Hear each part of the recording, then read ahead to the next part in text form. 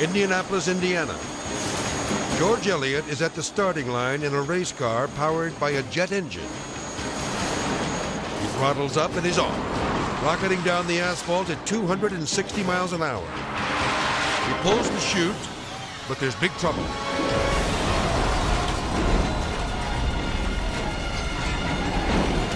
George's sons can't believe their eyes.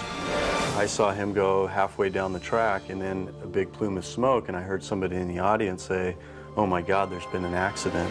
George hits record speed, but he pulls the chute too soon, launching the jet car skyward.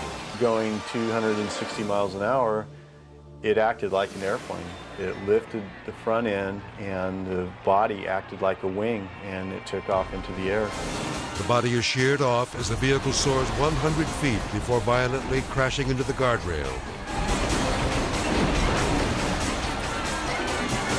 George is pinned beneath the mangled wreckage as the jet car screeches to a stop.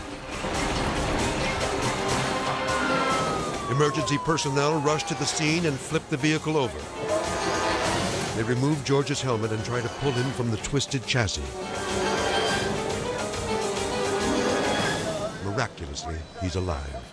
The hardest part for me in the whole incident was the fact that two of my sons were at the track with me. I was really fearing for what they were thinking. Basically, walking away from it is a real miracle. Life is one thing that you just can't take for granted.